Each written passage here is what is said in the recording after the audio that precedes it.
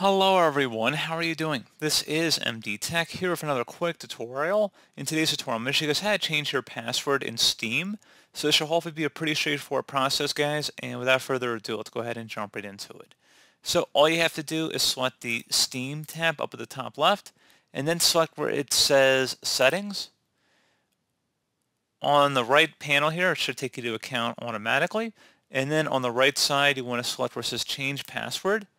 And now at this point, just go ahead and walk through the process of, changing your password. Probably have to send a verification email to your email address that you have associated with your Steam account.